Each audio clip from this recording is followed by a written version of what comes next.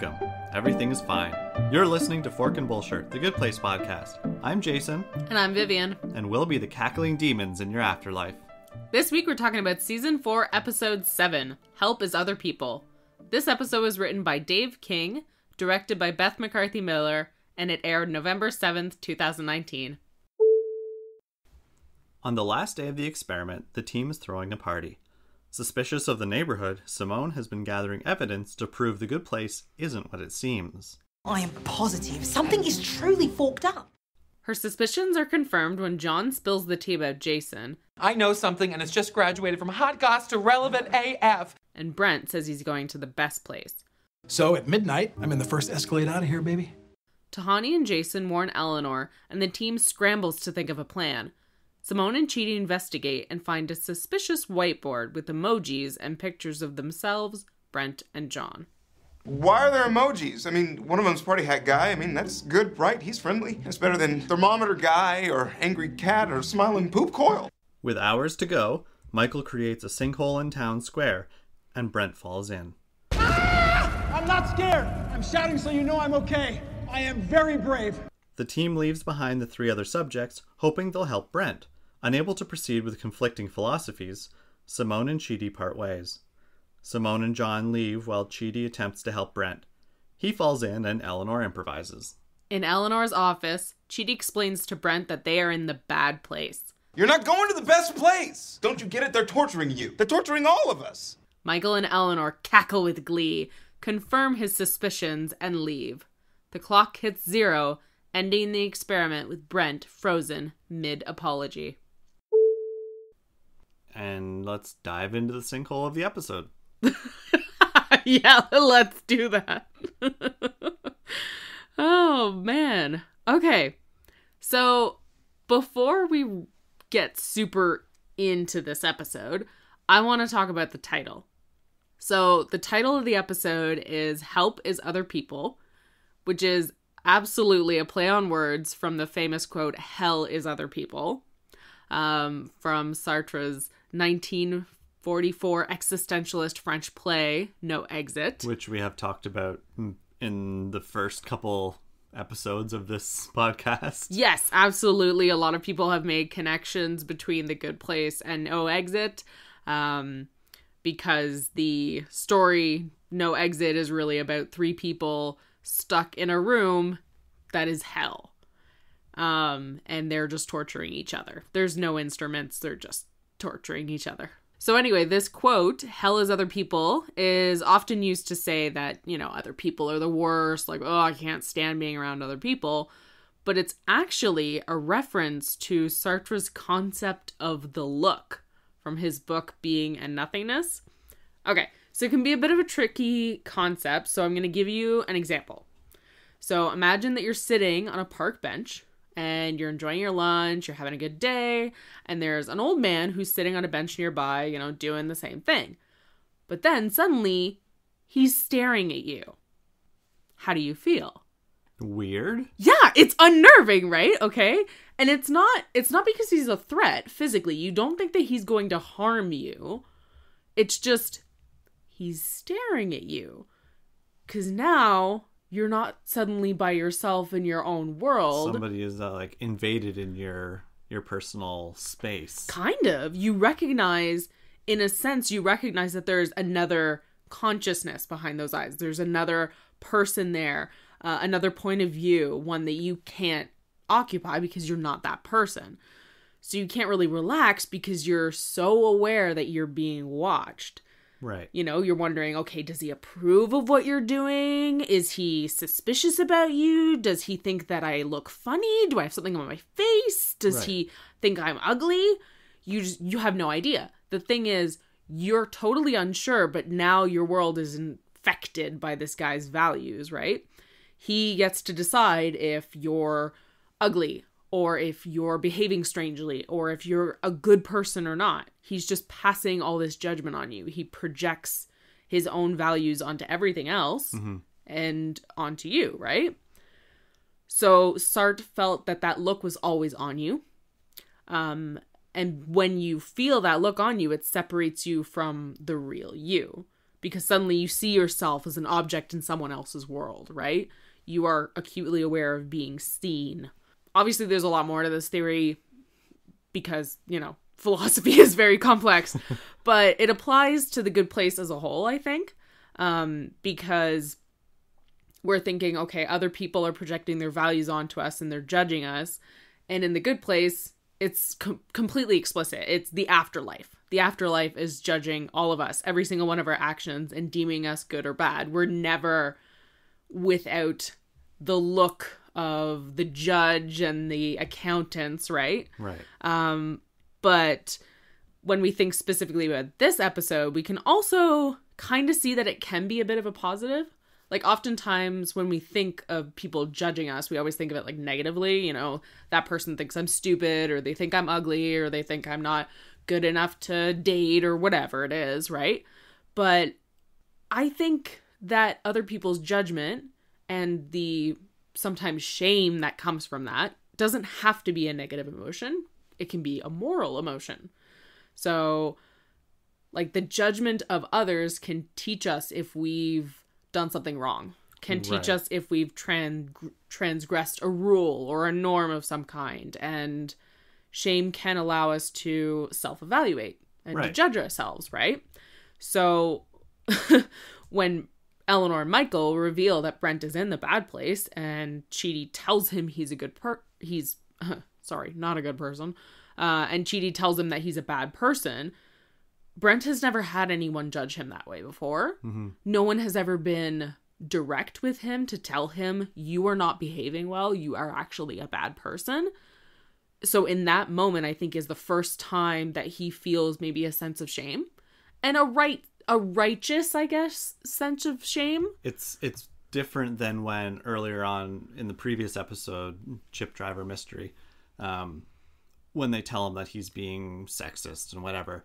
The situation is so different because it's just been revealed that they're in the bad place. So the consequences are, like, they're real. They're not just saying this because they're bad people. Chidi is telling him this because they are legit in the bad place. Like, they're going, like, he's going to go to hell. Yeah. And Chidi is not saying, I'm better than you or whatever. They're both here. They're both in the bad place. Both in the same situation. Yeah, and Chidi is, of course, telling him, you know, you never cared about anyone else, and that is the minimum anyone asks of you. And Chidi is so completely right in that moment. But at the same time, they're in the same place. They both ended up in the bad place. So I don't think Brent is thinking, oh, well, no, you can't judge me. That's not fair. He's just suddenly realized, oh, everyone thinks I'm a bad person. Like, even God, I'm saying that with quotation marks, there's no God in this show so far, but everyone thinks I'm a bad person. And it's a moment where he is actually forced to self-reflect, which is something Brent has never done in his life. So for me, the title of this episode is Help as Other People, is like that look, that sense of unease, of sometimes shame that we get, can also be helpful in understanding how to live in a community. Right. So Brent has been helped by other people. He just hasn't taken that help at all. Yeah, like Simone says, like, we've tried to help him 1,000 times. Yeah. Over and over again. And of course there's the, you know, moment of, will they help him? Will they not help him? Of course, Chidi does help as other people. I get that, but I just really thought this was a really cool title for the episode, honestly. Yeah, it works really well. Yeah. It's interesting what you're talking about in regards to shame. I've been rewatching Big Mouth, the Netflix show, which is great. I mean, it's hilarious and fun, but it's also really poignant in some... when it's not being disgusting. Right. Yeah. I mean, it's not unwarranted. It's like, so in season 2, a big part of the storyline is shame, and how there's a shame wizard and he's making everybody feel shame for some things that they're doing. And near the end of the season, everybody has no shame. The shame wizard goes away and everyone's free to do whatever they want, shame free. And it just, you can't live like that. because you need something to tell you that this is wrong, or I shouldn't be doing this, or I need to, I don't know, reevaluate the way I'm interacting with people, the way people look at me, and the way I want to be looked at. Yeah, we kind of need to feel that shame every once in a while. Yeah, it keeps us in check, I think. Yeah. Yeah. And I think that's part of it, is Brent hasn't felt any kind of shame, so he hasn't kept himself in check. He hasn't had to reflect on how he behaves, how he treats other people, because regardless of how other people have responded, he personally has never felt any shame for his actions. Right. So, I mean, I felt so much shame in my life, and I'm not here to say that shame is a great thing. It's not, but societally, it can help. Yeah, right? and it can also it has a purpose. Absolutely. Basically. It can help and it can hurt. Yes, for sure. So, on the topic of no exit, still, I like that this episode is taking that famous quote and using it as their title, because we also get some other similarities between the play and this episode. In the play, two of the characters can't accept that they're in hell. They think that's just some kind of mistake, but then one character, the third, accepts what she did on Earth. She totally accepts her fate, and she's like, yep, I get it. I know why I'm here. I don't feel, I'm not trying to weasel my way out of this or anything. I understand why I'm here, and I deserve it. Like Chidi. Yeah, and in this episode, exactly, Chidi and Brent discover, kind of, that they're in the bad place. Kind of. But only Chidi's the one who accepts his fate. He understands that he's there because he drank too much almond milk, which, that's not true, but in his mind it is. He's like, okay, this is what it is. I accept it. I'm not happy, but I get it. Whereas Brent is just, no, not possible. This is a good place. I was a good person, lying to himself. And, as well, in No Exit, two characters really struggle to define themselves with this devouring gaze of the other, the look that they're constantly being imposed upon them. So they struggle to create their own identity because they're relying on the opinions of other people to define them. Sartre called this bad faith because he believed that human beings don't possess any inherent identity or value, so he felt that each person creates their own identities and their own values and determines meaning for their own lives. He's an existentialist, if you haven't figured it out. And because he felt that we have this ability to choose, he feels that freedom comes with a total responsibility for your actions. And both Chidi and Simone are creating their own identity and their own values, and they're really holding on to that in this episode. Neither of them are giving up that position. Yeah, they're definitely not budging. They're so stuck in their beliefs. Yeah, and I mean, that can be a bad thing. It can be a good thing, right?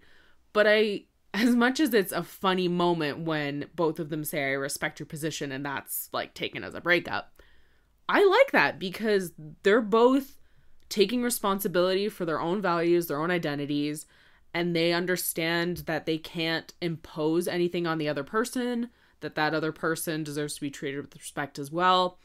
And that's how they move on, right? Yeah, they both explain themselves as much as they can. And of course, we have Chidi taking responsibility for his actions with the almond milk.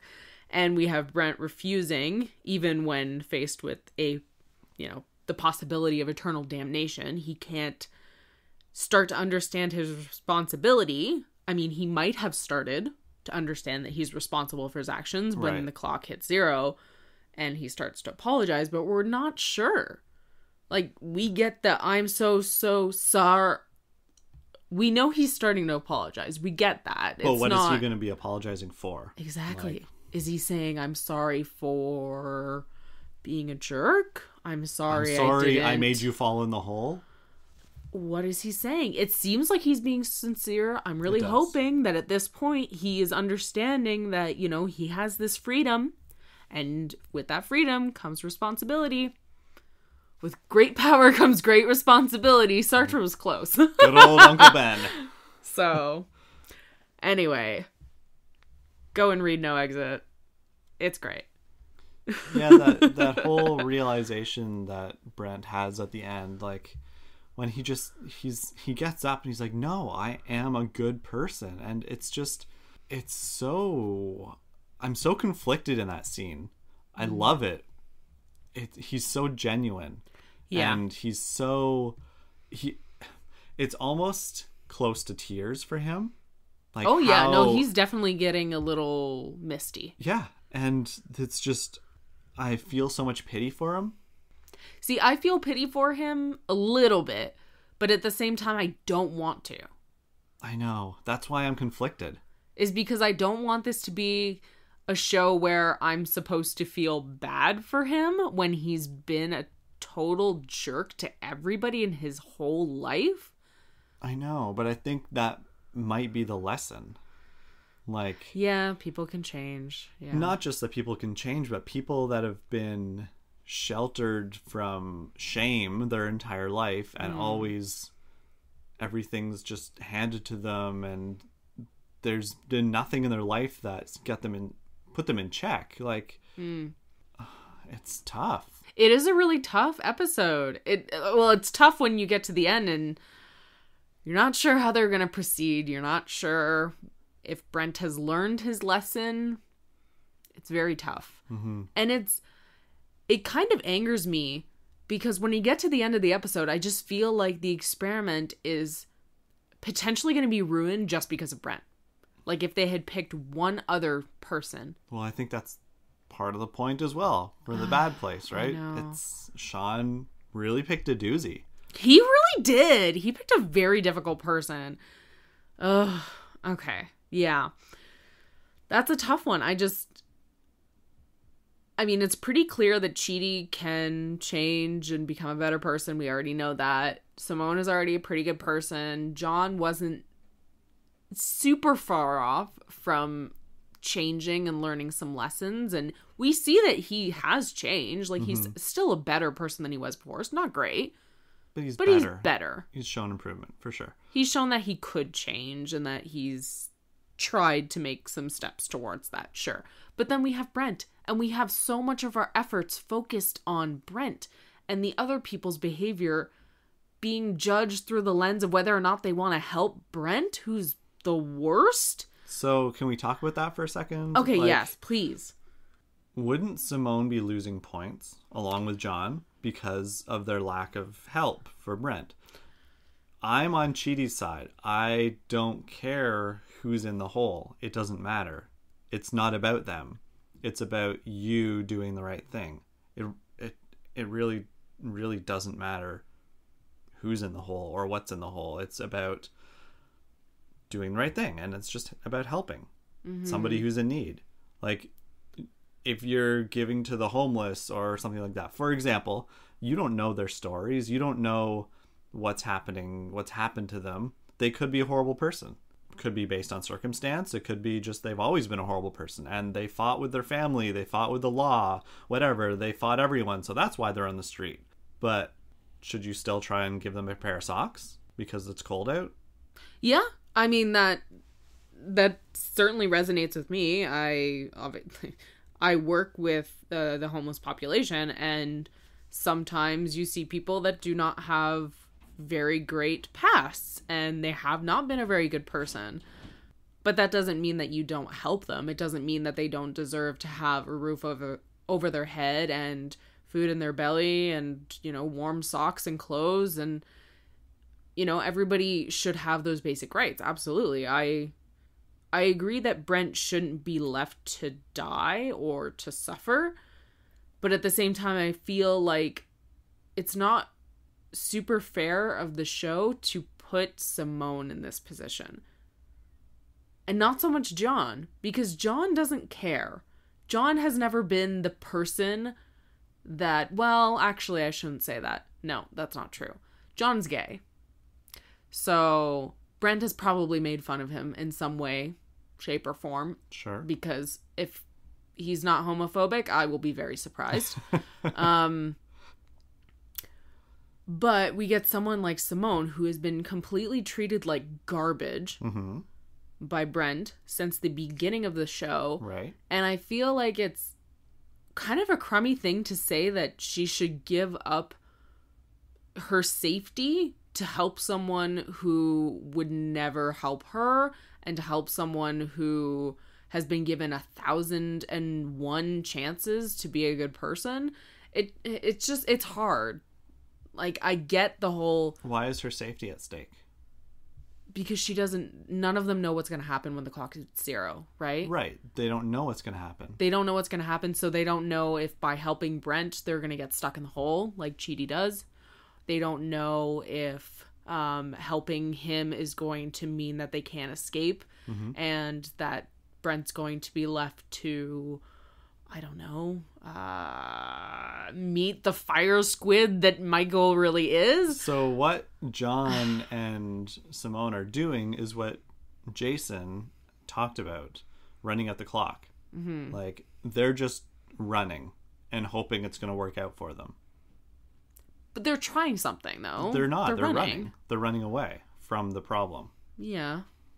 And like Jason said, it's always better to do something. And what they're doing isn't... I mean, is it really that likely that driving away in an Escalade is going to save you from eternal damnation? No, not really. Helping someone is more likely to do that. Yeah, but they also don't know what this is. They don't even know if they don't know. They're in a weird situation. The best guess that Simone has is that they're in some kind of experiment, right? And from day one... And of course she nails it. Yes, of course. 'Cause it's she Simone, always has to be right. Well, yes, it's also Simone, and she's super smart and capable. Yes. But I think for her, it's been since day one that she hasn't really felt comfortable with the entire idea of this. So for her, it's like, I don't know what's going on. I can't be part of whatever this is. I can't be lied to anymore. I need to know what's happening. And I think that probably bothers her so much is because she is used to being part of the experiment. She's used to being the one running things, right? In control. Yes. She's used to being in control, and I think for her to not be in control and to be the subject is terrifying. And of course, not knowing what's going to come next in the experiment, not knowing what the goal of this is terrifying. I have a hard time with this. I really do. I find it kind of a crappy thing to say that Simone should be, I don't know, giving up everything to help someone like Brent. See, that's where I disagree, because I don't see it as giving up everything. I just see it as someone's in need of help. Forget everything else that's going on. Just help them. I mean, it feels like the whole situation could have been solved in less time than it took for them to argue. The rope was like right there. They could have just tossed it down and pulled them up in, like, I don't know, 30 seconds. Maybe. Yeah, maybe. Yeah, and maybe not. But I don't know. I guess I'm on Chidi's side. Yeah, it's like, I know I'm on Chidi's side, but I'm just... Until you're in the situation, I'm a little uncomfortable with what I feel I'm getting from the show in this moment. Right. Yeah, what the lesson is going to be. And yeah. I don't think we can really guess until we're shown what it is. Yeah. Like what the result is. And it's a tough thing, right? Yeah. But I mean, I would say we're both very proud of Simone for figuring it out, even though it is a little frustrating. Neither of us wanted that to happen, but we're glad. I mean, Eleanor, you shouldn't have left the whiteboard in the office. Yeah, but come on. Simone figuring it out, of course she was going to do that. Yeah. I mean, it's pretty surprising that the team didn't predict that would happen, because they really were spending a lot of time with that one group. Like, guys, could you be a little more obvious? Well, they're not going to spend time with Dumb Shorts Kathy. What isn't my problem with her? But I mean, she's always known that there's something a little weird about this neighborhood, and if Eleanor figured it out in season 1, Simone was definitely gonna figure it out. I feel like Eleanor got kind of in her own head, just like Michael did in season 1. Like, oh, they're not going to figure this out. I'm too good for this. Like, we've got everything figured out. It's going to run so smooth. Come on, Eleanor. Oh, come on. So on Simone's board, did you do a little bit of zooming in? A little bit. Yeah. Most of it was just nothing too interesting. I like Janet's little message about potential asexuality. Yeah. That was kind of interesting. And then I wasn't sure. It was like possible something identity? Possible self-identity? Maybe not, because it also said computer. I liked that Michael's just said height and gesture. Yep. Under Eleanor, it said bombastic, which is another word for like pompous or exaggerating your importance. Deflective and godly, question mark.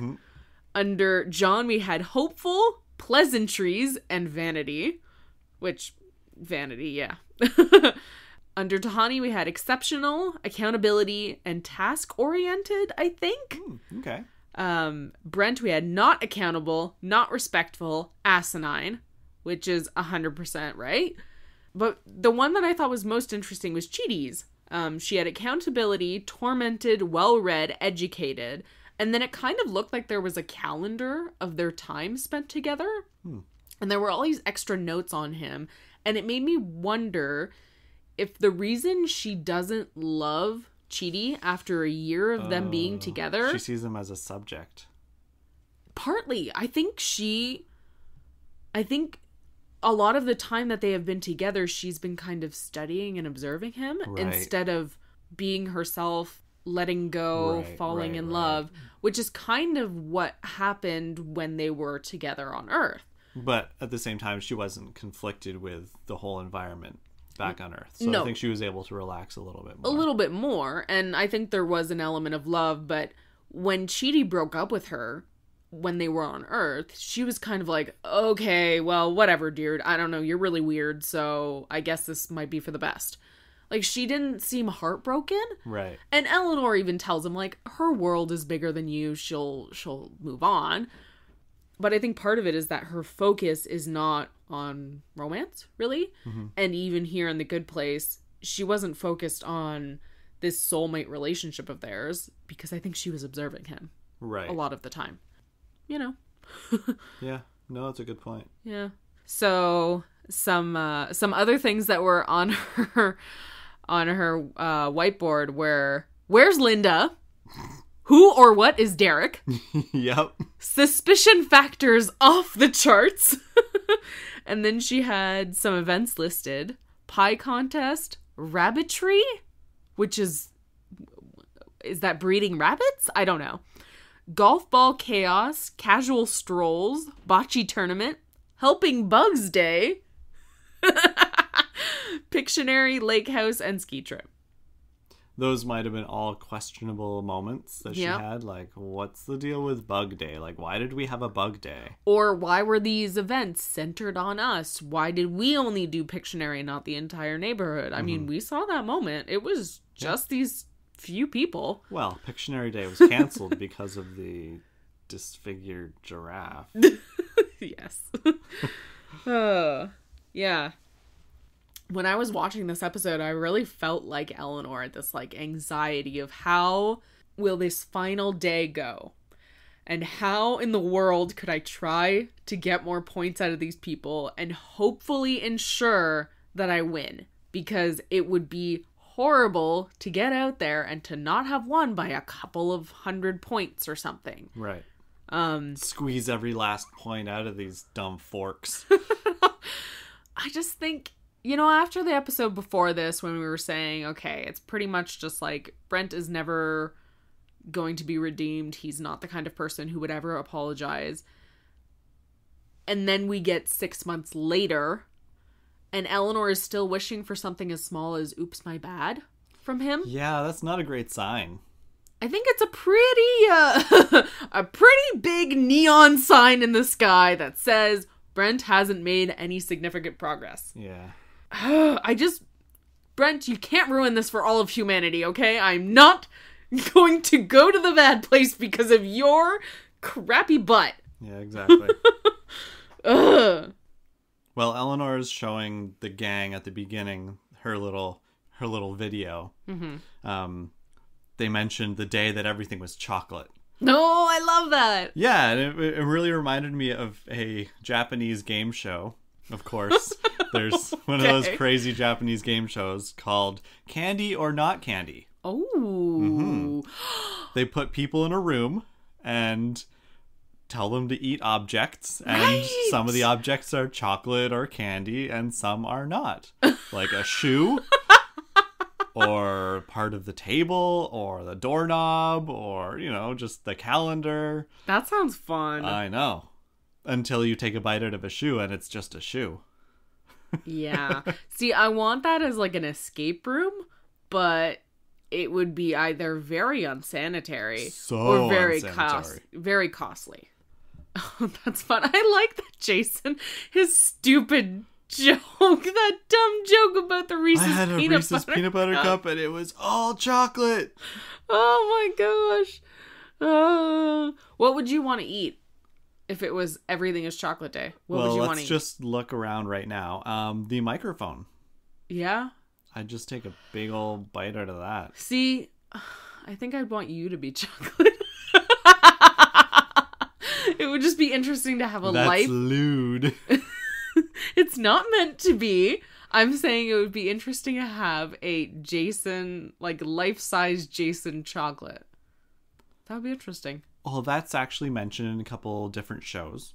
In Community, I believe it's Troy who's worried that if his whole head was a cookie, that he'd be worried that he'd eat himself. Well, I'd want you to be next to the chocolate you, so that I knew I wasn't eating you. So there's two of me. Yeah, well, then I know I'm not eating you. So it's not a sentient chocolate person. I'm not trying to be a cannibal. Okay. And then also in The Simpsons, Homer's head turns into a donut, and he starts eating himself.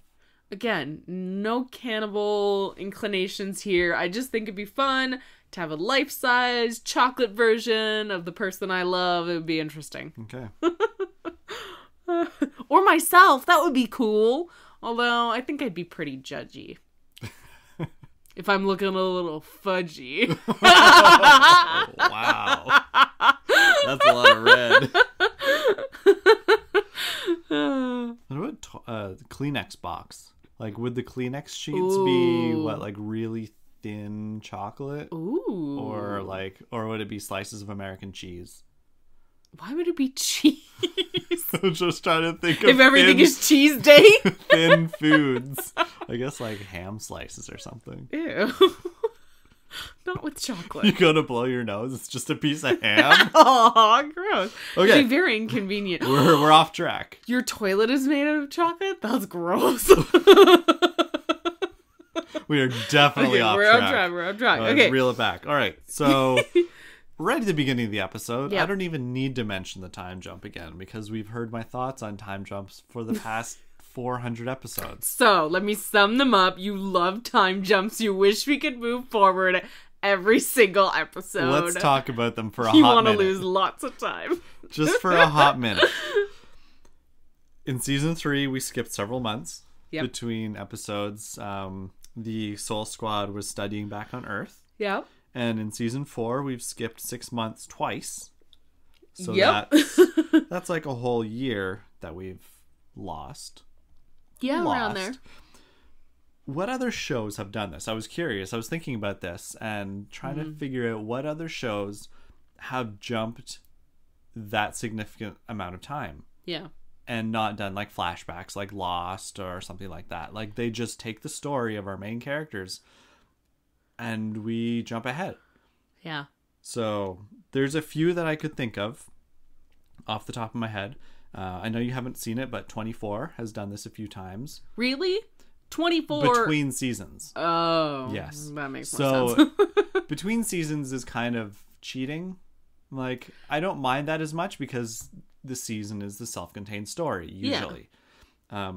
So jumping ahead a few years is fine. I think 24 did it several times, like a year, 4 years, whatever. I mean, it's not a big deal. When did they go to the bathroom on that show?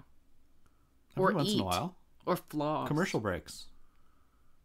Things happen during the commercials. Oh, that's when he's pooping. Oh, yeah. Okay. I mean, it's 24 hours. You don't have to poop every 24 hours. You can hold it. If there's a crisis, you can hold it. There's more shows out there that do that, I'm sure. I haven't seen them all. I believe Crazy Ex-Girlfriend does this in season 3. Mm-hmm. I think it's several months go by in one episode. And then they also do it in season 4 a bunch, I think. I think there are some time jumps, yeah. Yeah. Fringe definitely did this in season 5. I think they jumped ahead 40, 50, 60 years. Whoa. Something crazy. That's big. Yeah, but again, it's between seasons. Yes. So it's kind of cheating. Parks and Rec did that at the end. Another show you didn't watch, but Weeds did this a few times between seasons. Do you feel like this show did it? Do you feel like this show used those time jumps more wisely than other shows? I feel like it's more necessary for this show. Okay. Because of the pace that it's set for itself, it's very fast. Yes and no. Okay. Sometimes I'm not happy with it. Sometimes I'm okay with it. How do you feel about it in this episode? I don't know. I think I have to wait till the end of the show to really decide, because it's just, there's so much that we don't get to see. And this show is so much about, this season is so much about whether the test subjects are going to become better people. Mm-hmm. And we don't get to see it happening. We just have to take their words for it. Right. So we have to see the results at the end. Like, John is clearly a little bit better. We didn't see the progression. Do we need to? Maybe not. Mm-hmm. Brent is definitely not really that much better. Or at all. There's nothing to see there. Mm-hmm. I don't know. It's tough to say. Yeah, I'm okay with it. Yeah. Yeah, I'm 100% okay with it. Because the test subjects are not what I come to this show for. And I think it's very possible that in the next episode we'll find out if they were really being the ones tested, or if it was our original 4 humans, like has been predicted by a few people now. Right, but if that's the case, then shouldn't we see more of our own Soul Squad becoming better people and going through situations which cause them to grow? Because the experiment's over. Yeah. We saw a couple examples of Jason, especially Jason. Yeah. Making good choices, curbing his impulses. Yes.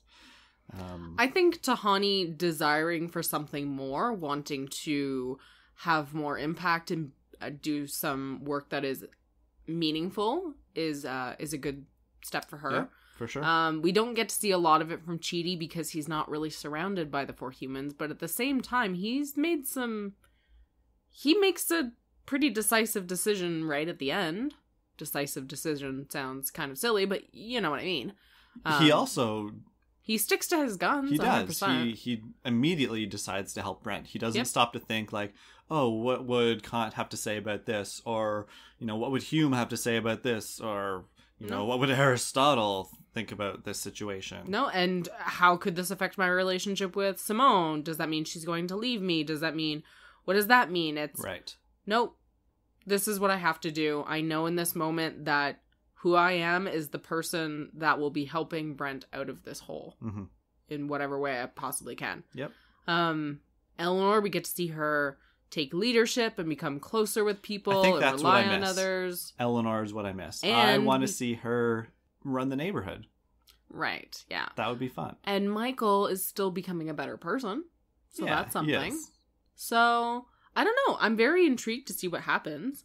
I just think that it makes the most sense to get things done here in the neighborhood as quickly as we can, because now we're in the second half of season 4, and hopefully that's going to focus more on the afterlife as a whole, the system, the flaws in that system, and what the show wants to say about the world, right? So I'm okay with it taking I'm okay with that part taking a bigger chunk of season 4 than just maybe a few episodes at the end, right? Right. So it's like a trade-off, Yeah. If we had a 24 episode season, Sure, go ahead. Show me, John and Tawny going to the fake Louvre that they made in the bad place, or in the medium place, right? Yeah. But we've got 14 episodes. Let's get to the stuff that matters. Janet mentioning that she's going to be violently eating her Janet babies, it seems important to me. Like that seems like something that we can't just gloss over, but they did.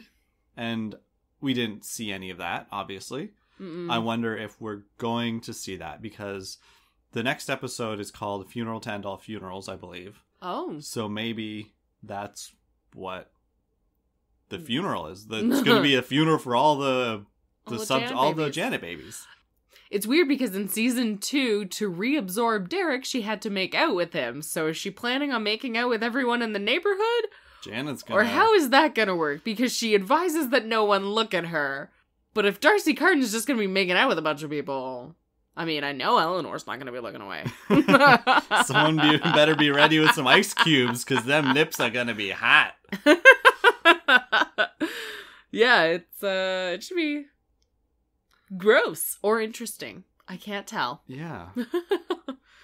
Yeah. It does feel interesting though. Like she's gonna be processing, and it feels more like, will she get whatever they've learned and absorb that? Because that can make her very powerful. I don't know. That's interesting. Could be the equivalent of 300 resets. Ooh. I don't know. But it just, to me, it seemed more than just a throwaway gag. Okay. Yeah. It also reminded me of animals that do eat their young. Like hamsters. That's just weird. What's the point of reproducing if you're just gonna eat your babies? I don't know. I don't get it. The most nutritious snack? I don't know. So what did you think of the human magic thing? Were you into that? Not into that? I think it should have been just a one thing, like a one-off. Like, I totally get Michael being enthralled with one of the fascinating aspects of humanity, magic, and wanting to do it for some reason. I don't know. But as Eleanor says, there's just magic everywhere. Yeah. But he's so endeared by human things. I mean, that's why we get a drawer full of paper clips. Yeah.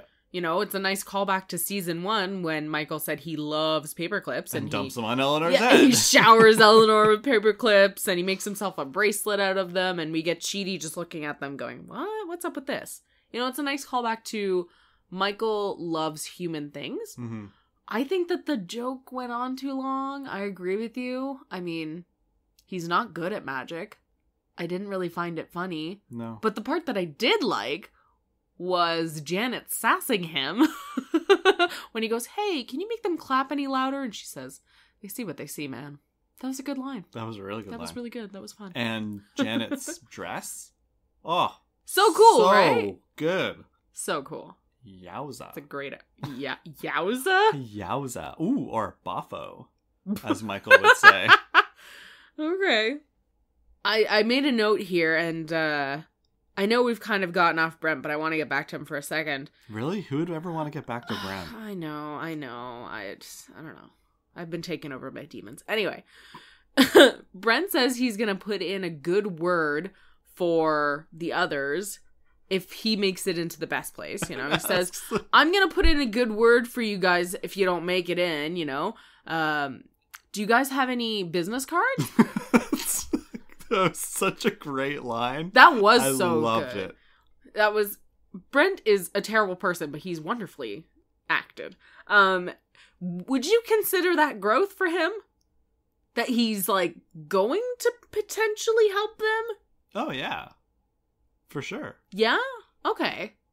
Because, it might be for Brent. I'm saying that Brent is a terrible person, but maybe that tiny act of asking for someone else's business cards so he can recommend them. I think it's more so he's going to forget them, but if he has business cards, it will remind him. Well, it's more then the person running the best place can get your contact info. Yeah. I'm not going to know It's just going to say, in the bad place. Chidi Anaganye in the bad place. Yeah, but he's not going to remember Chidi's last name. No, he won't. Does he even remember his first name? He probably Chico? calls him Chip. Chip? No. That's the title. No, I know. Chip Driver. Yeah, we can't mix up the antagonist of his story. Oh, God. Antagonist? Protagonist. Protagonist of his He's story. the antagonist of this story. That might have been growth. Yeah. Sliver. Maybe. Sliver. So why do you think that they chose Brent and not someone else to go in the sinkhole? What do you think was the purpose of that? I think they explained it pretty well in the show. Okay. It had to be Brent because he's the worst. But let me flip that on its head. If they had chosen to put someone else in the hole and Brent had saved that person, wouldn't that have earned him even more points because Absolutely. he's the worst? For sure. So shouldn't they have tried... A gambit? If they had put Simone or John in the hole, and there's Chidi, I think that Simone might have been the second best option, because we've already seen that Brent doesn't react well to Simone bossing him around. So if she's at the bottom of the hole, I mean, she would definitely still try to boss him around, but he would have two other guys who would be hopefully leading him to do the right thing. Mm-hmm. And since he's a sexist pig, maybe he would be more inclined to listen to them and actually help Simone, Sure. or in a damsel in distress kind of moment, help her. I don't know. I think they could have earned a lot of points with Brent saving someone else. I understand, yeah, we want to make that whole point about Brent being terrible, but you still have to help terrible people Right. when they're in a life or death type of situation. I'm just saying, playing devil's advocate, I guess, whatever. I don't know what that means on this show. That they could have had Brent try to save somebody and earned equal, if not more points. In theory, absolutely. But I don't think it would play out that way. Okay. If Simone was in the hole, Mm-hmm. Chidi would volunteer first to save her immediately. Yep. He would be like, we gotta save her. And Brent agreeing wouldn't be that big of a deal. Like, I don't think that would get him that many points. To be like, okay, I'll help pull the rope, whatever. I don't think that's a big deal. If Chidi was in the hole, I think Simone would go to help him immediately. And again, I believe Brent would just be like, okay, I can help. And I don't think, it would be a big deal. What about John? I don't think he would help. No? I think that would be tough, because I believe Chidi and Simone would both volunteer to pull him out, and I think the situation would still play out the same way, with Brent being like, okay, I can grab on the end of the rope and tug as well. So do Brent's motivations account for a lot of it, do you think? I think he would just be doing it because they're doing it. Okay, so his motivation could He either wouldn't be... want to look bad by walking away. Right. So it would again be about himself. Yeah, and about securing his spot in the best place, potentially. Yeah. Oh, that's tough. It is tough, because Yeah. maybe he would jump in first and be like, I can help. But we already discussed that in the last episode with Eleanor saying, well, or Jason saying, well, maybe we can, set someone's... We can set my robe on fire. Yeah, and maybe set my he'll pull robe me on out. fire. Yeah. Exactly. So I don't think any of those situations would play out the way they wanted them to. I mean, this didn't play out the way they wanted it to. No. And yet, I get what you're saying, because having Brent outside of the sinkhole is probably the riskier option. Yeah. Yeah. Oh boy. Now, Simone and John escape, but how do they even know that they can escape? They don't. Like, where do they go? Because in the first season, Eleanor knew that she could take the train somewhere else because she had seen people from the bad place come in on the train. These humans have never seen another neighborhood. Right. So how do they know that there's literally anything? It could just be void. Yeah. Once you get out of the neighborhood. There's a flaw in their plan, because Janet says, oh yeah, they'll have enough time to save Chidi, call me to get a train, and then that's the point. Like, they don't know about a train. Why would they call Janet to get a train? Nobody... I know there's a train station. But maybe they don't know if it works or if it just maybe goes it's around just- the neighborhood. Right, Like maybe it's just for looks. Disney World type train. Yeah, exactly. Never been to Disney World, but you know. Like a monorail that just goes around. Yeah. Right.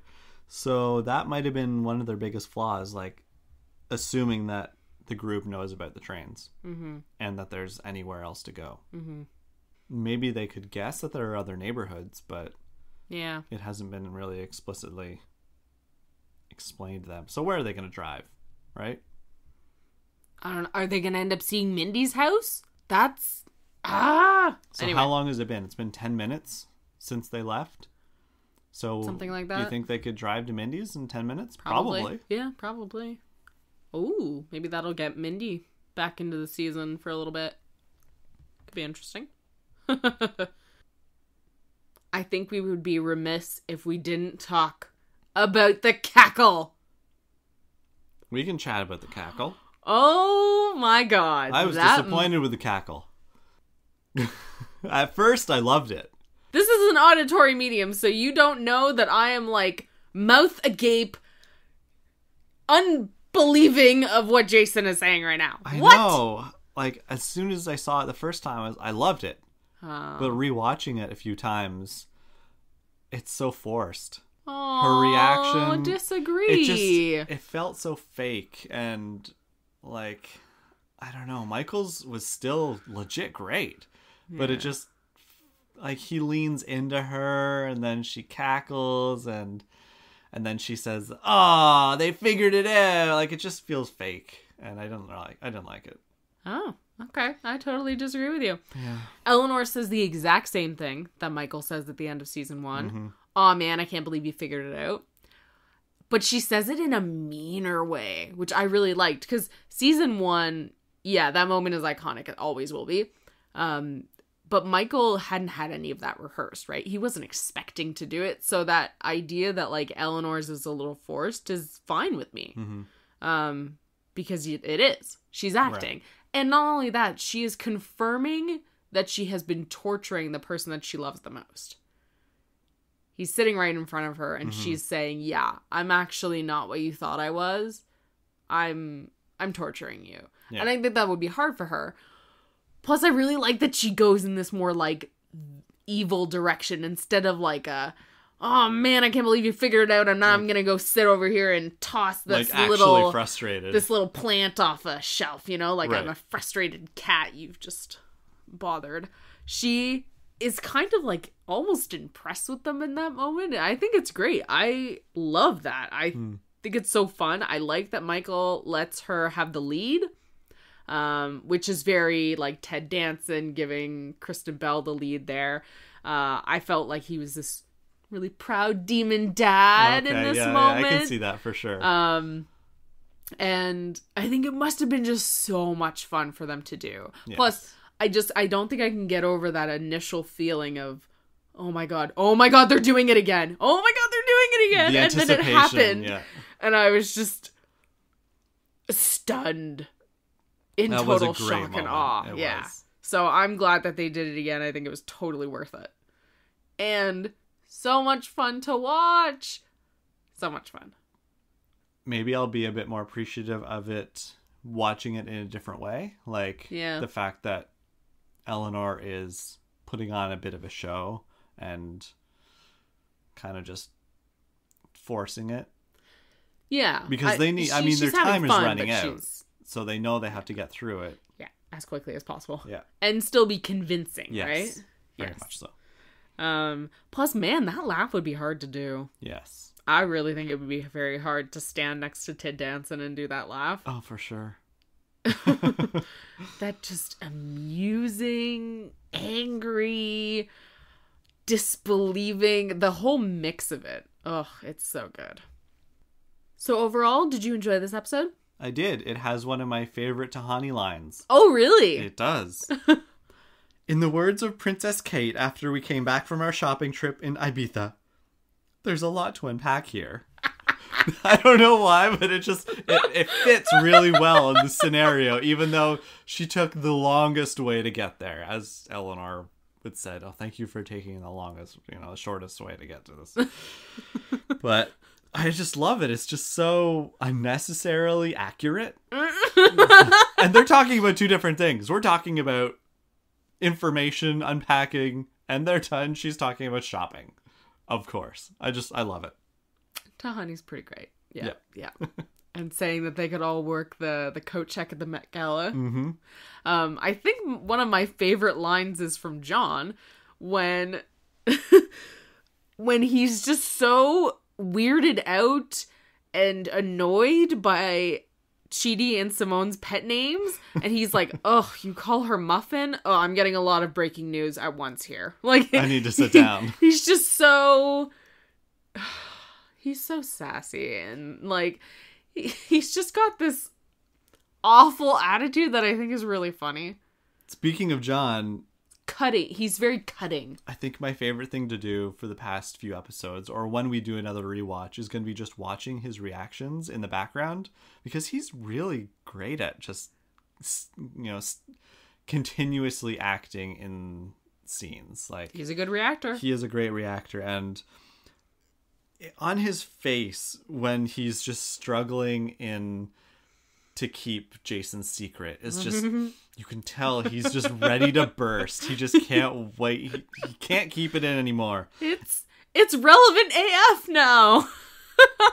And later on, when Brent gets called up to be Michael's assistant for the magic show, Brent hands John his drink to hold, and John just looks at him, and he's just looking around like, WTF, bro? Like, why did you... What?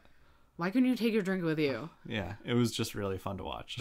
Yeah. He's not the best person, obviously, but he's a great actor. Yes. Great actor, for sure. Diving into our mailbag, just ruffling around in there, we got a couple of juicy tidbits. We had a Twitter message from Jan M. a couple weeks ago that we forgot to bring up, and I apologize, Jan. Jan says, I was listening to you talk about the bad green screen in Employee of the Baramy, and I noticed it too, but I felt it was on purpose. The whole feel of the show is very fake, because it is. The Good Place town looks like a film set, because it really is a fake world. The train background is fake, because it's not in the actual world. There's a big contrast between the afterlife world and when they were on Earth in season 3. And I guess I kind of agree that part of it is just kind of, it's fake, so it's okay to look fake. Mm-hmm. And part of me is that's kind of a poor excuse. Yeah. Okay. I don't know. I know I get where you're coming from, and I partially agree. Yeah, I can see it as a good reasoning for it after. Yeah, when it takes you out of the scene at the moment, and like something emotional is happening on screen, or Tahani and Eleanor are having this conversation that's kind of important, but then all you can think about is they don't really look like they're there. Or something like, when Jason is on the pump car and he's chatting about like Bortles, and it looks fake. I don't know. I think that it would have to be more obviously fake for me to feel more comfortable. Right. Similar to what we had last season in the IHOP. It was obviously green screen. There is nowhere in the world that is like that place with the blue and greeny kind of background and all that. If it was so obviously fake, then I think I would feel more comfortable. Right. But when it is attempting to look like reality, like it's just a desert, just a little off. It's that kind of uncanny valley feel. Absolutely. But I appreciate the way you've rationalized it, because I think that's fun. I like being able to do stuff like that too. Yeah, explaining around the detail. Sometimes you just gotta do that, and I appreciate it. Thank you, Jan. It's smart. Good stuff. Thanks for your message, Jan. Apologies for getting to it so late. Our next message comes from Max Veiling at Dreadful Gate on Twitter. He says, so do you think that Brent's redemption, or lack thereof, will be what makes or breaks the experiment? What if they manage to improve Brent, but only at the cost of making everyone else worse? What if that tips the scales for the worse? Oh boy. Yeah. So Yeah, exactly. This is kind of my issue, and I brought it up a little bit earlier this episode, is that we spend so much time focusing on how to improve Brent and how the other people can help Brent become a better person and all this stuff, but it's possible that we're not spending the appropriate amount of time on each individual person because Brent sucks so much of the air out of the room. Right. It's like when you're at school in a classroom and there's just one student that is so obnoxious and always gets in trouble, and the teacher always has to spend all their time with him, and everybody else suffers for it. Yeah. And that's kind of how I feel about Brent. I'm concerned that he will be the one that breaks this experiment, even though we do see him beginning an apology in this episode. And it's scary to think that other people may become worse. I know that there are some people online who really disapprove of the way that Simone and John reacted, and they feel that they're inherently bad people now. I disagree with those people. But it's sad to think that Simone and John maybe are losing a whole bunch of points because they didn't help him after he's been horrible to them.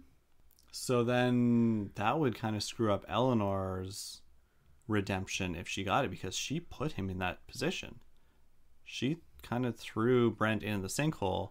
Yeah. Threw him under the bus, so to speak. I mean, and Michael came up with the idea and everybody else went along with it. Yeah. So they trusted him in that moment. That's a tough one. It is. Yeah, I'm with you, Max, here. I'm very worried. Max also says about Brent, he's so used to being the center of attention all his life and even now. What he needs to learn is he's just some guy. Hey, maybe Mindy St. Clair can teach him that. I'd love to see her play a part in saving humanity.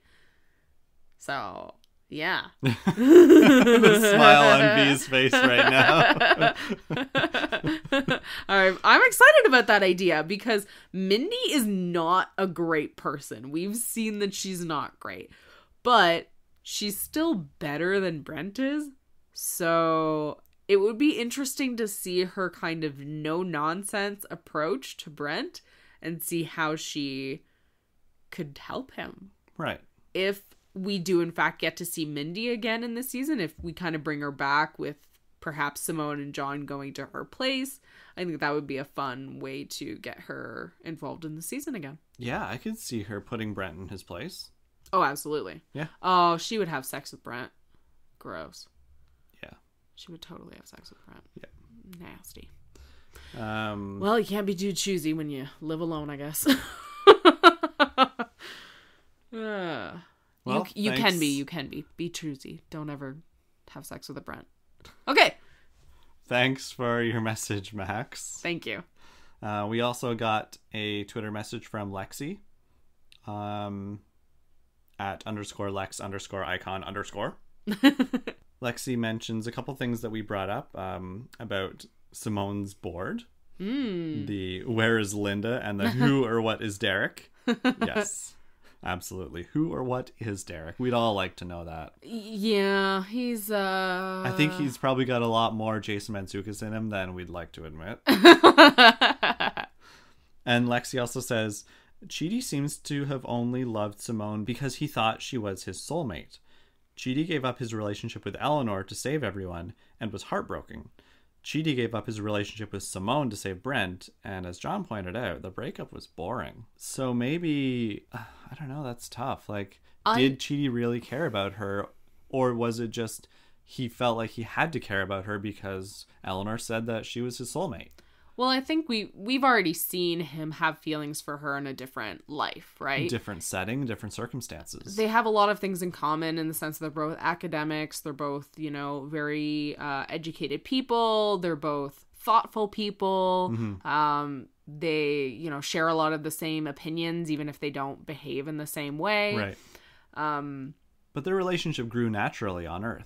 Their relationship did grow naturally on Earth, and it was a little bit more forced in the afterlife, for sure. I think there's still a million things that Chidi loved about her, But I think it was definitely intensified by this idea that she was his one. Right. She was the one for him. Yeah. And he had never had a one on A Earth. certainty like that. Yeah. So I think there's different intensities. I don't think that he didn't care for her or only cared for her because she was his soulmate, or so he thought. Yeah, I think a lot of that also is because he's got a lot to think about at the moment. He doesn't really have time to process those feelings about his relationship when his afterlife is at stake.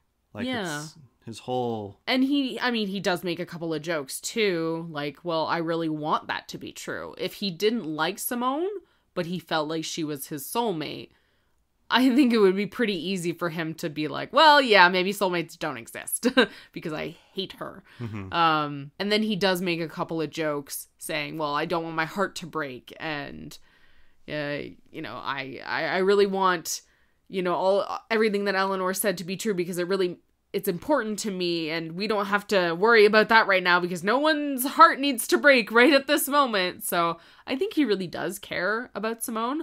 I just think that fundamentally they're not able to agree on really big things, and that's going to keep them apart. Yep. So, I don't know. And it'll be interesting to see how things go because John's the one who says this is a breakup, but did they really break up?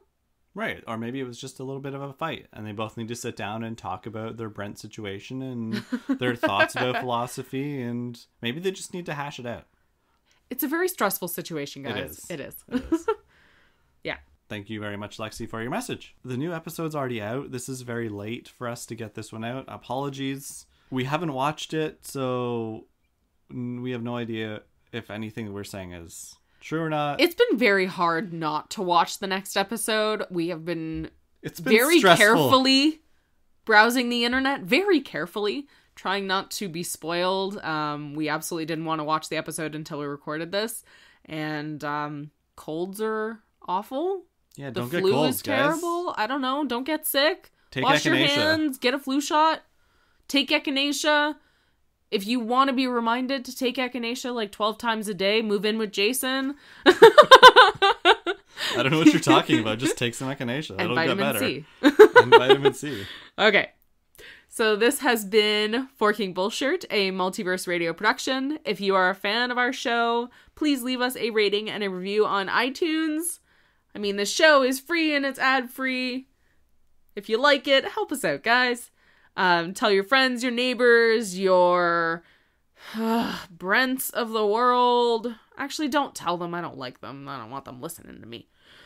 If you want to join the conversation, we're on Twitter at Multiverse Radio and Facebook at Multiverse Radio Podcast. Please use the hashtag FBullshirt if you got some thoughts to share with us. And you can email us directly at info@multiverseradio.ca. That's us. We're the info. Yes. We have all your info right here in this podcast. Info me, info you. I'm Vivienne. And I'm Jason. Thanks so much for listening. Bye. And they have not been a very good person. Sometimes they stomp around upstairs. A lot. Like, really loudly. Except he's not homeless. He's literally in our house. Hold on. I'm just saying. Maybe up your fiber intake next season. Or maybe if he realizes, like, hey, this is going to be a tough day, let's take, a stool hardener and just make sure I don't have to go.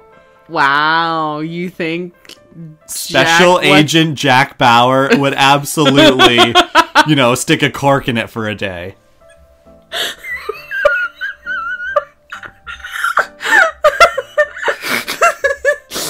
the dumbest thing I've ever heard. I love it. Stick a cork in it. Just no shit today. The fountain's off, honey. We're not doing it today.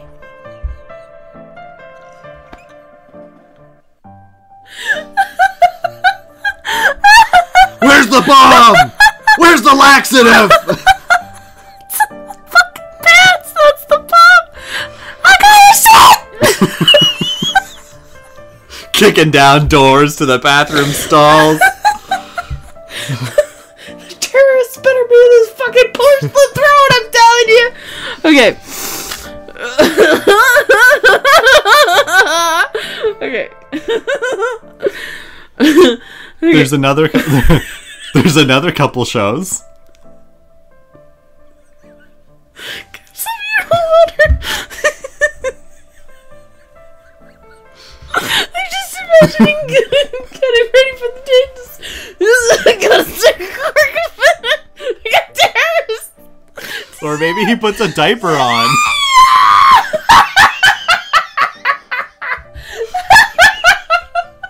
Ow! Ow, this hurts! Okay.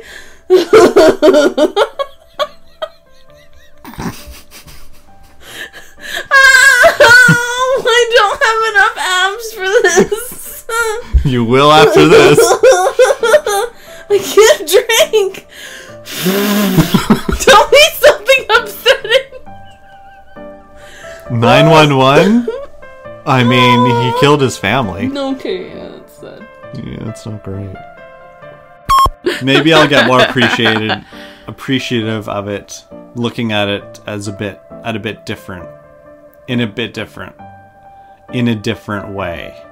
Do you And just want to try see that it. whole sentence all over again?